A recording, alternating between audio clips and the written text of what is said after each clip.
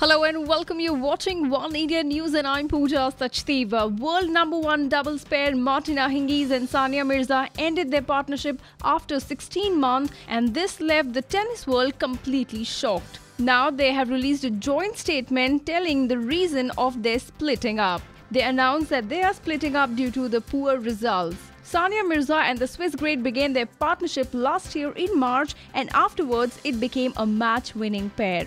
They went on to win 3 titles on the trot at Indian Wells, Miami and Charleston. In fact, Sania became world #1 in partnership with Martina when they won the Charleston event. The pair have won 14 titles since April 2015, including 3 consecutive Grand Slams. The pair was such a huge hit that fans began calling them Satina. But after winning 4 titles at the start of the season, they have managed to win only 1 after that in 3 finals. They also failed to defend their Wimbledon crown. In the last month's Montreal event, they lost in the quarterfinals. Now Mirza will link up with Chess Barbara at the next week's Western and Southern Open, while Hingis is at the Rio Olympics partnering fellow Swiss Timea. That's all for now, but don't forget to click that button to subscribe us to get all the news as it happens. You were watching Oneindia News. Take care.